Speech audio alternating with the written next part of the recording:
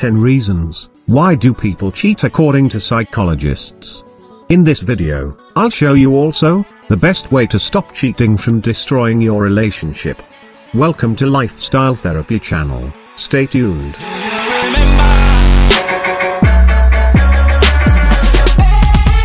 To get access to the latest from Lifestyle Therapy, be sure to hit that subscribe button and turn on your notifications. Number 1. The situation.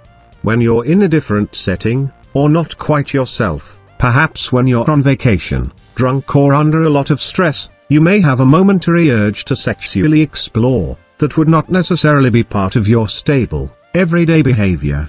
Landmark events, such as an upcoming 40th birthday, may also lead you to cheat. One study showed, people who are 29, 39, 49 and so on, may seek an affair, as they approach a new decade to try to find meaning in their life. There are some situations that make cheating much more likely, and they're pretty easy to guess.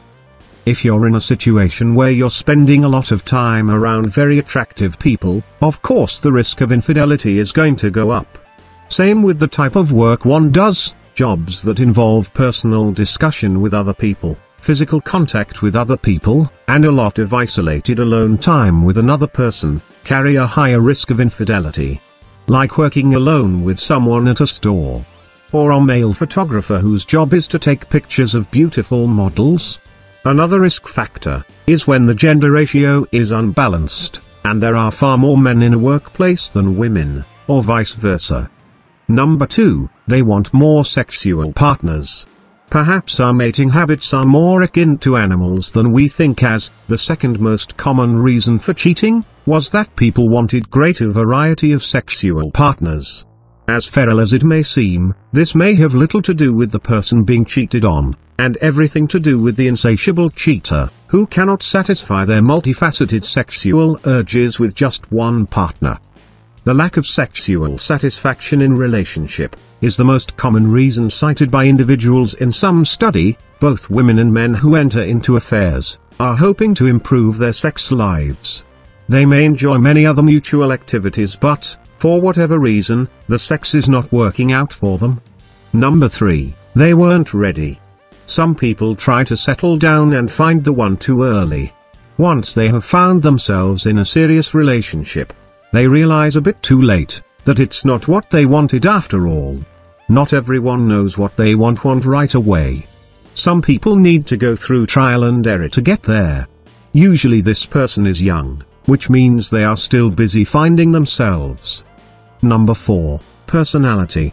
People who are less empathetic, less agreeable, and less conscientious about their actions, are more likely to cheat, which makes sense. If you don't hold yourself accountable for your actions, of course you're more likely to cheat. Number 5, lack of emotional satisfaction. Seeking emotional intimacy can be nearly as compelling a reason to have an affair as can seeking physical intimacy. Participants who stated the need for emotional closeness in an affair felt they were lacking a connection to their primary partners. Number 6, they were conditioned to think cheating is okay. It's unclear whether there's a so-called cheating gene, but some research suggests having a parent who had an affair leaves you at a greater risk of cheating on your partner too. A small study published in the April 2015 edition of the Journal of Family Issues, for example, found that people who had at least one parent cheat on the other were twice as likely to commit infidelity, compared to people whose parents remained faithful throughout their marriage.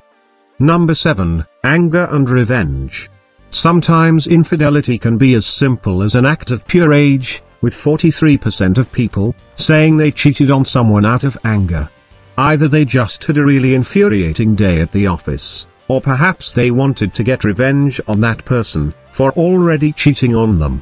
Unfortunately, if you have cheated on your partner for any reason, you may be more likely to be cheated on if your partner hints that he or she isn't over it and wants to get even. In fact, these individuals may feel entitled, and that they'll less guilt as a result of you having been unfaithful to them. However, the reality is the opposite. Studies suggest that people who had a so-called revenge affair felt just as much shame and guilt as their partner did. Number 8, trapped. Some people feel trapped in their current relationship. Maybe families are too involved, maybe there is a child involved, or a financial dependency. Sometime he or she may feel as if they have no choice but to stay within that relationship, and there could be so many reasons why. When these people cheat, it's just to break out of their cage once in a while, and feel freedom for a short while. Sometimes feeling trapped can deteriorate a relationship. Number 9, something was missing. Everyone has certain things they need to acquire from a relationship. There was just something in this relationship that wasn't quite fulfilling those needs. This is very common, and there are a large number of different things that could have been missing. It could be missing excitement, chemistry, love, lust, etc. Maybe this person didn't feel loved or cared for enough. Whatever it is, maybe this person is no longer happy in the relationship. Number 10, love. Lack of love. Feeling that your partner is not the one for you. No longer feeling passionate love, or even falling out of love. Perceiving the relationship to be boring, dull or stagnant. Lack of love is a powerful motivation. It's definitely one of the stronger ones. They just weren't that into you. Unfortunately, they just weren't into you enough to be faithful, and it just wasn't meant to be. It's possible that the relationship just wasn't as serious on their end. In this case, goodbye, and good riddance. At least you found out sooner than later. Everyone deserves to have their affection reciprocated. Falling in love with someone new. Very few people indicated that they had fallen head over heels for the person with whom they had the affair. Again, emotional intimacy plus sexual closeness seems to be a more important factor that leads partners to stray.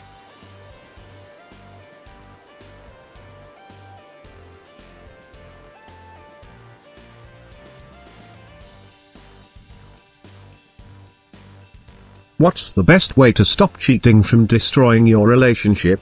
The best first step you can take to protecting your relationship from infidelity is to have a frank and honest talk with your partner about your definitions of infidelity. Nail down exactly what both you and your partner consider cheating. You both have to agree on what kind of behavior is cheating. That way, you both know the boundaries on the relationship, so you don't inadvertently hurt your partner, or vice versa. That, plus having open, honest lines of communication in your relationship, are the two best ways to prevent infidelity. When you can honestly talk about what you're dissatisfied with, as well as agree on which behaviors are acceptable, and which are not, you're much less likely to experience infidelity in any way in your relationship. I highly recommend you to read this book, The Science of Trust, Emotional Attunement for Couples. In this book, John Gottman presents a new approach to understanding and changing couples, a fundamental social skill called emotional attunement, which describes a couple's ability to fully process and move on from negative emotional events, ultimately creating a stronger relationship. Here are 18 quick tips to stop yourself from cheating. Avoid constant messaging and phone calls. Remember, you have a partner who loves you. Avoid thinking what it could be and what you do not have. Control your urge to meet up for just one last time, even if it is to end. Remember, it is not over until it is over. Talk to your husband or wife about what you expect from your relationship. Avoid waiting for the right moment to stop cheating, just do it. Imagine what will be the consequences if you are found out. Concentrate towards making your present relationship better. Meet long-lost friends or new ones, along with your girlfriend or boyfriend. Count your blessings and you will see that life has treated you well. Avoid criticizing and comparing your partner. Avoid comparing your situation with the movies. You are for real. Show respect towards your partner's trust and emotions. Spend more time with your partner. Do special things. Avoid being negative about your relationship or married life. Share with your partner if you are not happy about something. It works.